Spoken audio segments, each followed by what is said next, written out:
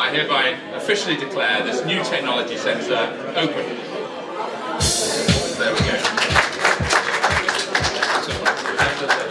The reason that Daikin have invested 1.1 million in this new training centre is over the last few years we've been working very much on a theoretical type of training with very small amounts of practical hands-on experience. For the engineers who come on training courses, it's really important they actually understand how to work with the equipment. That will help them to actually ensure that the installations that are going ahead will be fully working, work correctly for a long life, and operate at a very economical level. On the ground floor we focus on air conditioning, on the first floor it's heating. The ground floor area we have 4 different VRV systems. We have water cooled, heat pump, heat recovery and VRVQ. There is a classroom. We also have a demonstration room of a more real life scenario for products, and in addition to that we have a broadcast facility for web-based training. The type of WebEx courses we will offer will be 20-minute courses. On the first floor the main focus completely is heating. We have 8 separate bays set up with a full range of equipment. Each of those bays are practical from the point of view of the engineer being able to understand how to set up the equipment, how to fault find and how to service. It gives them far more individual hands-on experience. If we have a highly skilled set of engineers, it does mean that the callbacks, fault finding issues, the calls we get to our own help desk should drop significantly. If they understand exactly what the issues are themselves, they can self-help themselves in some way. Through records of training they've been on before, they actually have resources that will be available to them to refer back to.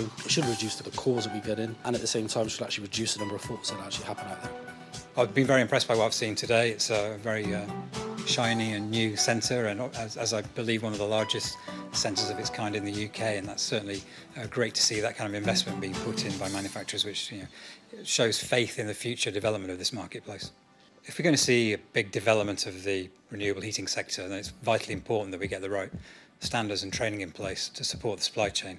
We're looking at a massive growth in the sector over the next 10-20 years. The Climate Change Committee is looking at deploying 4 to 6 million heat pumps by 2030, and if we're going to do that, then we need a large army of well-trained installers out there to deliver that. So the involvement of manufacturers is absolutely key to delivering that kind of training for the supply chain over the next few years.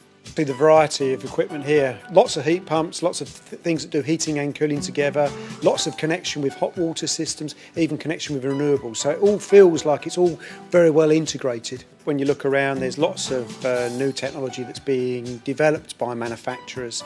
It's really important that you take industry with you.